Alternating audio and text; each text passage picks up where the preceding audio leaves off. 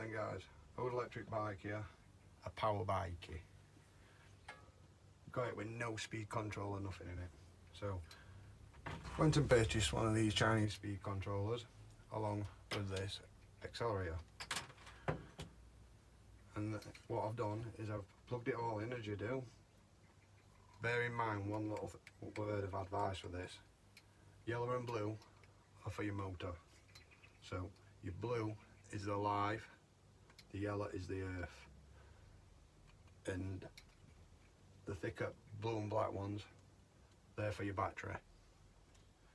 And you have one called a power lock, a blue and a red one.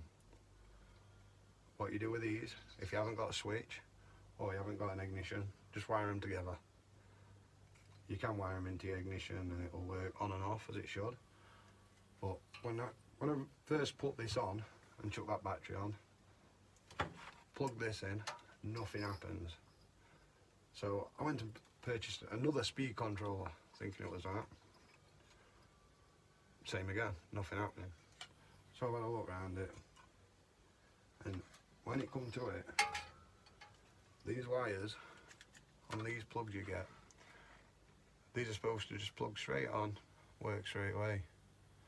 But when I've looked at it, the red is actually going to the black. The black is going to the red, and it's like that basically. So I've changed them around, plugged it in, works straight away. This one is the DC one though, it is not the brushless one.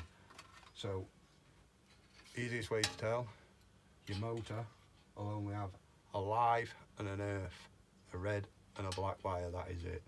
So yeah, you can make them work off a car battery, anything like that really. Ideal for little projects, trikes, go-karts, buggies, whatever you want, whatever you can think on. But anyway, just a bit of advice for you, just be very, very careful when purchasing these. Just make sure all your wires go together the way they should, or you will have problems. And remember, yellow and blue is for the motor. But if you stay tuned, keep an eye out for some more videos. You're going to see this bike get teared down and a bit of paint. We'll see why we can fetch it up, see what it cleans up like.